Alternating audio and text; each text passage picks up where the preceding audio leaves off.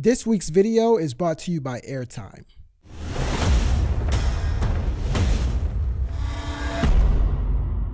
Two fun facts. I almost compared one of these movies to Guardians of the Galaxy, but changed my mind because these movies remind me of a Drake lyric. Back to back like I'm on the cover of Lethal Weapon. Another fun fact is that both of these movie scripts were script doctored by characters from Star Wars The Force Awakens. Princess Leia is an uncredited script doctor for Lethal Weapon 3, and Simon Pegg, who played an alien in The Force Awakens, helped write Star Trek Beyond. Both these films are the third installment in their respective franchises. And if there's anything we learned about third installments from Rocky 3, Spider-Man 3, and you could even count Harry Potter 3, always make the black guy the bad guy. The movie's about this dynamic duo, and one of the dynamic Unos wants to break up the team by leaving his job in a couple of days because unfortunately, he's getting too old for this S word. He goes more into detail on why and when he wants to leave his job during the scene where he's getting drunk with one of his co-workers. To summarize, long hours, horrible pay, and way too many sequels, so he's gotta deuce it. During the elevator scene, you could tell the main characters are gonna miss each other if one of them leaves the workplace. So much so, this is the part they lie about their retirement plans to numb the pain of splitting up. Before the guy resigns, we get a couple of shots around the workplace and we see how the teammates get along. You could tell their brotherhood is over 9,000 because they don't let their private lives get in the way of loving each other in a bromantic kind of way. One of the characters' masculinity is brought into question, and although the character looks at him with a juvenile smirk, the next scene they're homeboys again, so it's not that serious. What is serious though is the secret weapon in the movie. The secret weapon in the movie is a death magnet, and it's meant to kill everyone who graduated from the academy. The plan sounds stupid when you say it out loud, but it starts sounding more and more legit when we take a closer look. The captain takes a look at some old video logs and thinks he sees something. And then the lady from the Marvel Cinematic Universe is like, pause, that's the bad guy and he used to work for us. So it sucks because the villain knows all of their policies and procedures and is 2 steps ahead of them the whole movie. Aware that unity is their weakness, the villain exposes that. He uses a captain on the force as a puppet, and the captain leads the villain directly to the weapon he's after. As soon as he gets the weapon, he wastes no time and makes an example out of the young character in the blue shirt who immediately dies to death. The bad guys then try to kill the main characters, but it doesn't work. The first time they try to kill one of the good guys, a girl steps in and taekwondo's a group of the bad men single-handedly. Then they try to kill the good guys again, and she saves them again all by herself. It's obvious that unity isn't a weakness, but a strength at this point. So the karate girl and the main characters join forces. The karate girl is the only one that knows where the bad guy's headquarters is, and she agrees to show her new teammates. We soon learn that the battle between good and evil is lopsided, and one of the characters isn't at 100%.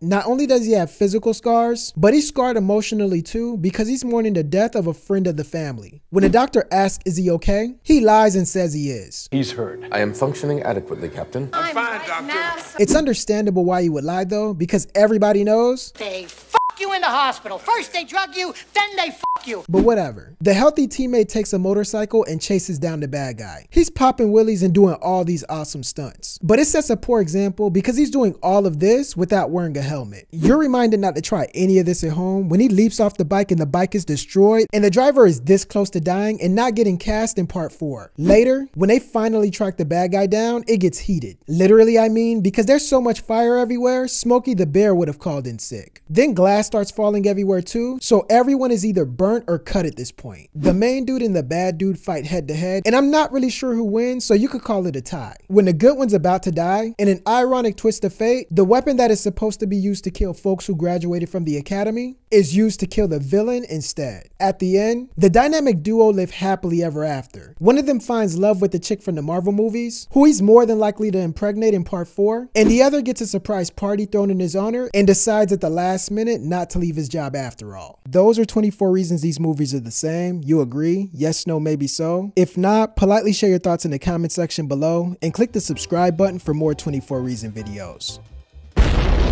It's about that time. Every movie buff's favorite time of the year, the big game.